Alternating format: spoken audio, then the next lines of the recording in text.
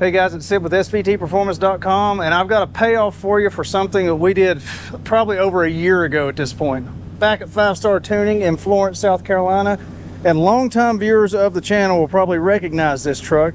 Beautiful Raptor R, and guess what? Custom tuning is now available.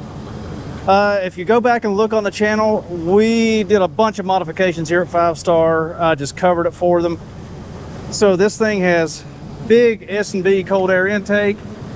It has a VMP lid, VMP intercooler. It has a VMP, a smaller supercharger pulley, putting out more boost. And we did all of this with the factory tune, hoping it would make some more power. And guess what? That factory tune said, no, it's not going to let you make any more power above what it was happy at. I think it was like 580-ish RPMs. I don't remember off the top of my head. But the owner has been driving around and enjoying it because it's a beautiful truck and they make fantastic power. I mean, the Raptor R is, I mean, just look at this thing. It looks fantastic. Of course, he has some custom touches on it. So even without the tuning, still enjoying this truck. I mean, I would love to have one. But now that HP Tuners has custom tuning available for these encrypted ECUs, 5 Star put it back on the dyno, and I want to show you the results. So one thing that has changed since we did that initial video is the owner put some bigger wheels and tires on it. These things are, so got some Toyo Open Countries. What size we're looking at here? 37-12-50s on a 17-inch wheel. They look damn good, but I do know that these cost some horsepower off the baseline, but we're not going to worry about that. What we want to know is what was the gain with just tuning. And look at this.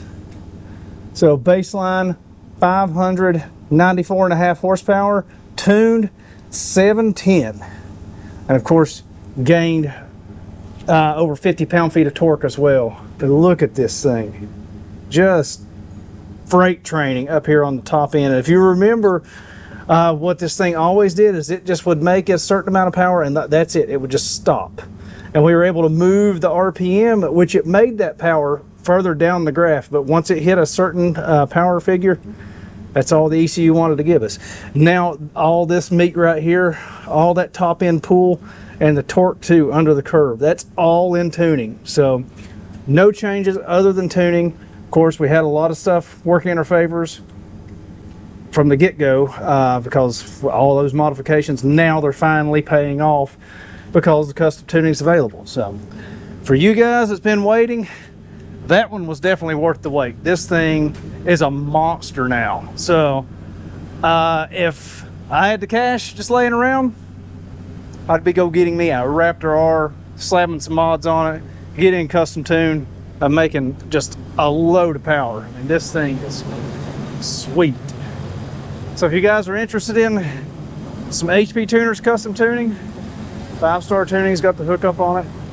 They do a fantastic work, and can't wait to see what else they have in store. I know we're going to be working on some more stuff in the near future, and we will be out here to cover that for you. So stay tuned to the channel. Please subscribe. I hope you enjoyed this and found it informative, and I will put a link in the description below to the original article we did on this truck. It covers everything that's done to it in depth.